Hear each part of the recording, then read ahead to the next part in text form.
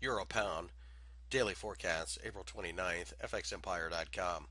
The Euro Pound pair, as you can see on the chart, went back and forth during the session on Friday, essentially solving nothing except for to reaffirm the support at the 0.84 level.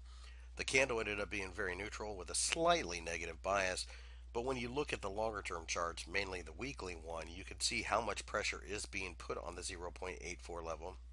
So therefore, we feel that this has more of a negative bias.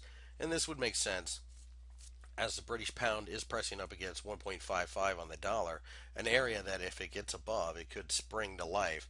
With this being the case, we suspect that this pair will fall, but having said that, we need to see a daily close below that level in order to risk trading capital. There is a possibility we bounce from here, but that would be a short term trade at best on signs of support, as the highs are definitely getting lower.